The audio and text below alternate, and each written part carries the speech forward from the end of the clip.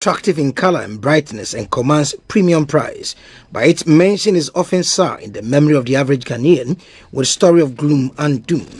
This is mainly due to the massive destruction to the environment by illegal miners of the commodity, which has led to the pollution of water bodies and a major threat to wildlife. At the Natural Resources Graphic Stakeholders Dialogue in Accra, the focus was on how to exploit mineral resources in an environmentally friendly and sustainable manner. The Managing Director of Graphic Corporation, Mr. Atuafo, said a two-day dialogue is to achieve a broad consensus on how to harness Ghana's natural resources sustainably for the collective good of Ghanaians. We will not and shall not ignore the evolving menace of unregulated and uncoordinated illegal mining and indiscriminate land use and acquisition. Consequently, we aim to secure a more sustainable future, and we must approach natural resource management more holistically.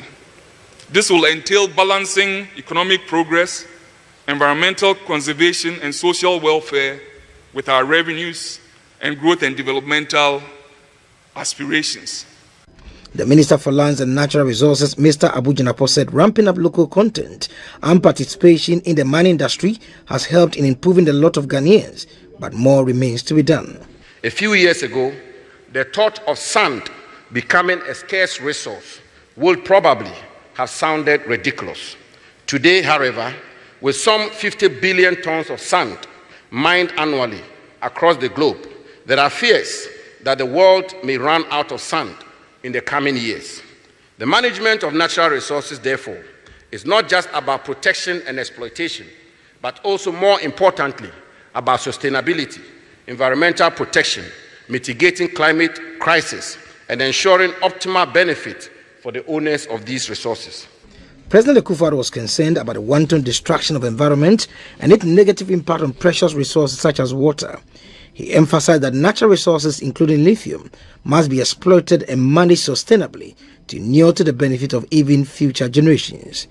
We cannot forget lithium and the other green minerals, which have been described as the minerals of the future, due to their importance to the green energy transition.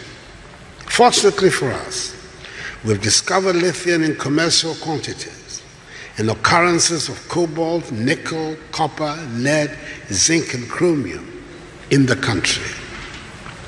We should not do with these minerals what we have done with our gold resources over the years.